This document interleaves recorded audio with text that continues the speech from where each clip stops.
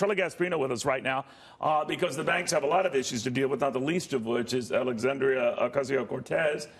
Now, she's been a big critic of the banks, but she's not quick to want to meet with them. What's the deal? That is the case. And we should point out this is kind of an interesting operating environment for the banks, as she went through some of those numbers. Goldman Sachs in particular, that sort of drop is a problem. I mean, remember, the first quarter wasn't an entirely bad quarter, right, for trading. December was awful from the last quarter. So they lost money, and they lost this on trading. And that shows you the firm's business model needs to be changed fast, and I think David Solomon, the CEO, is doing it. They're so wedded to trading, they can't make money.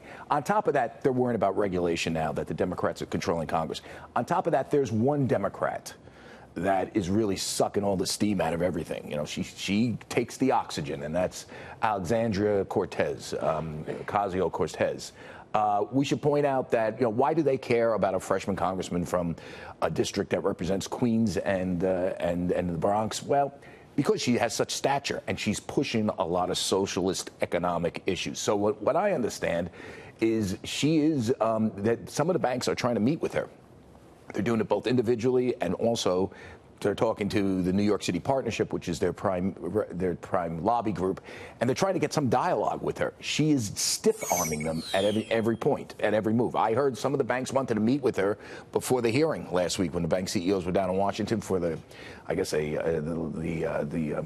financial crisis, 10 years later, financial crisis hearing. She was a merciless questioner. Yeah, and she said no. Yeah.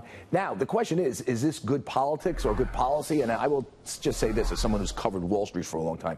They're the largest, even though they move out of New York every now and then, they're the largest private sector employer here.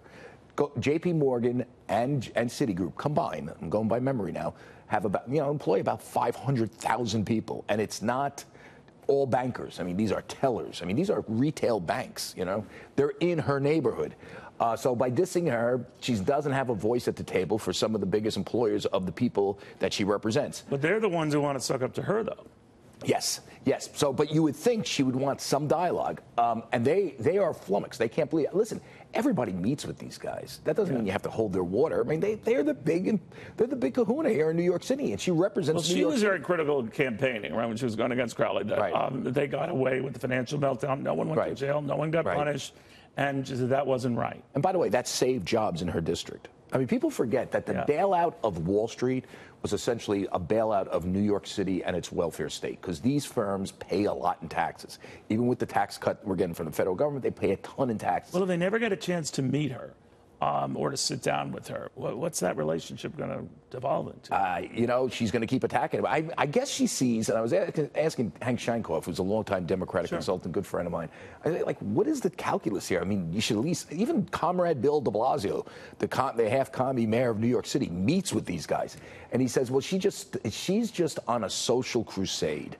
She doesn't really care about her district. I'm paraphrasing. Right. She cares less about her district than making the world a better place. So does she care? She cares more about the Green New Deal than she cares, which is kind of a 30,000 feet, economic government, involvement in the environment. She cares more about that than what people in Queens need to do every day. So that's where we are. They want to meet with her. She's saying no. Yes, I see what you did there. All right. Thank you.